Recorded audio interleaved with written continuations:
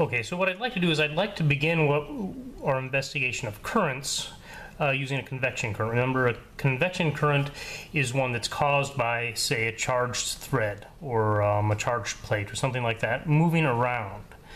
And so I think that would be ideal just because we've already been using stationary charged objects.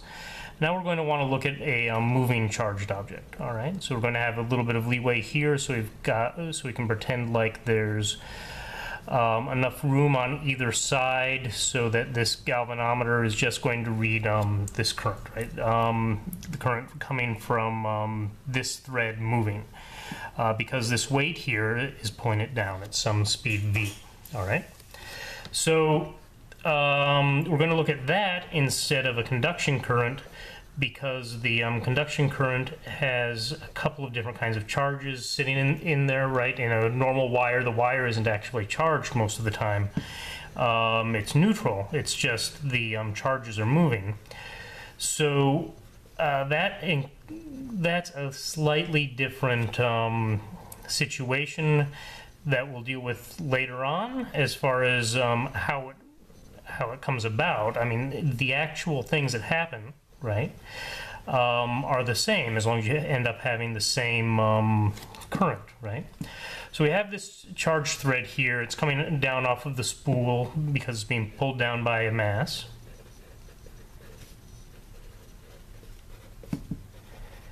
Which has a mass m, right? And let's just start from rest.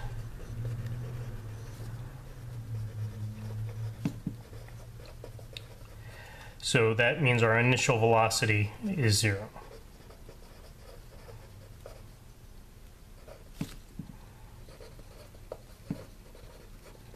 All right. So that'll be something that we can look at, and we just want to figure out what the we want to figure out what the current is.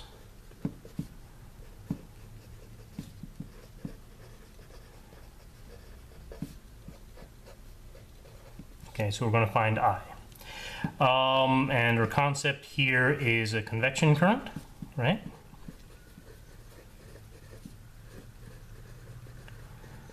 Like I've been speaking about, right? And what we need for our convection current, so if we had some equation for that, that would just be I is going to equal lambda, in this case, the charge density times the velocity of the wire. All right. So how fast? I guess not wire, thread. I've already stopped this because I kept calling it a wire before. And now we want to get our strategy. Not our strategy, but our strategy. All right. And so with this, I mean, I know you know what's going to happen, so we just take our force, which is just the gravitational force here, and we'll call that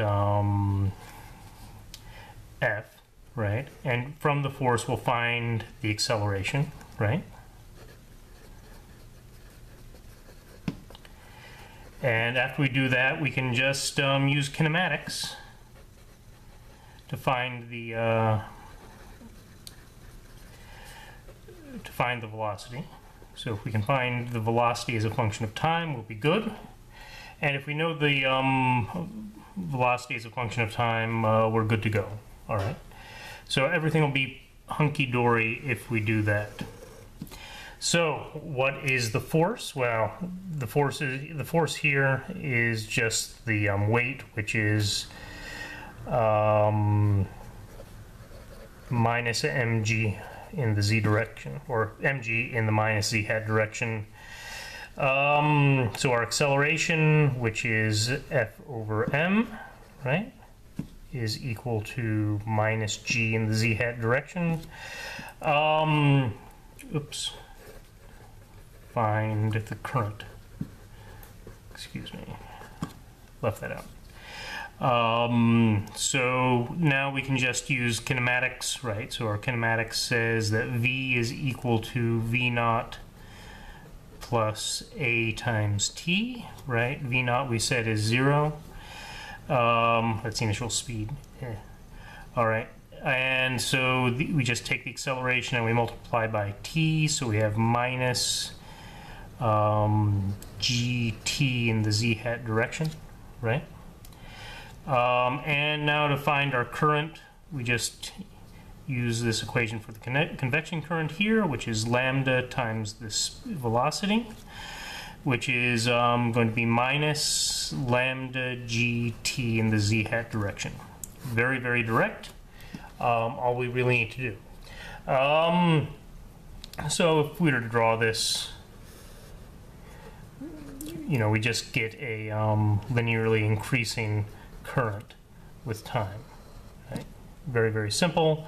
So the slope here would basically be, the slope here is g, so if this is some time t naught, this is lambda g t naught, right? So the slope is,